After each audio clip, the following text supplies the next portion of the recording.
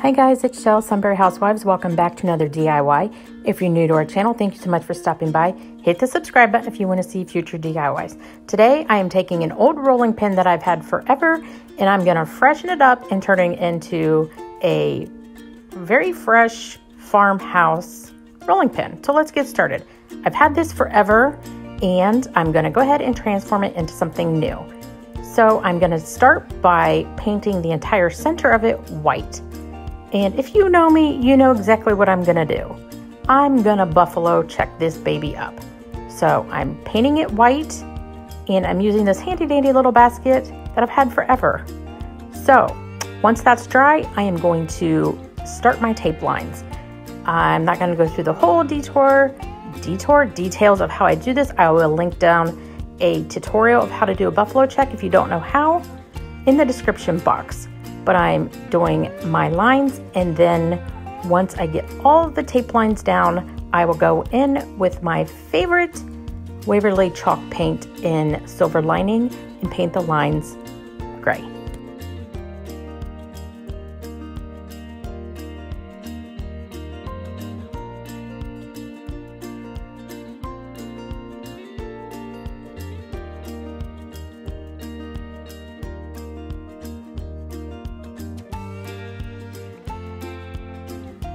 Then I will remove the tape, showing my fresh lines, and let that dry. Now I do use a blow dryer to get that dry. Now that that's dry, I go in the opposite direction with more tape, and I will use the same silver lining chalk paint to paint those lines.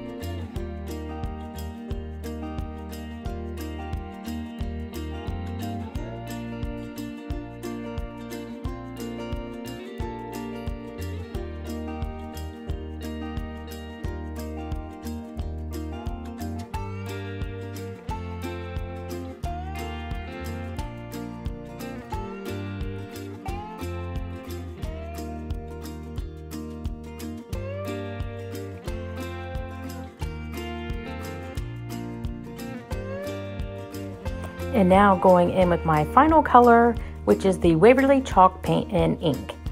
And I'm painting the blocks, checks, squares, whatever. And then once that's done, I'll remove all of the tape. And then I use my blow dryer once again because I'm impatient. But this is my favorite part, is removing all the tape. And you can see how awesome that the buffalo check comes out.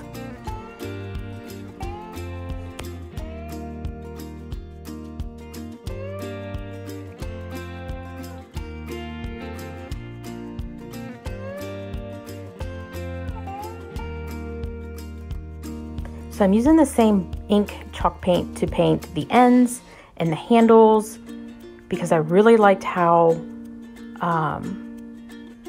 the darkness made the metal pop. I didn't want to use white because I didn't want it to get dingy.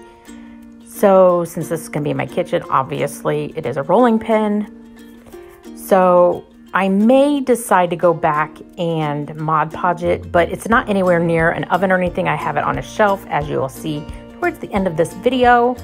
But anyway, yeah, I'm just blow drying it to dry it off so I can continue to handle it. I paint both ends, and then I didn't want to just leave it this way. It kind of looked plain, so I distress it first. Let me do this in order. Just to get some of that natural wood to come through, I make a little twine bow, just wrap twine around my fingers several times, tie it off, and then I'm gonna glue it to the rolling pin. And that is it. Pretty simple.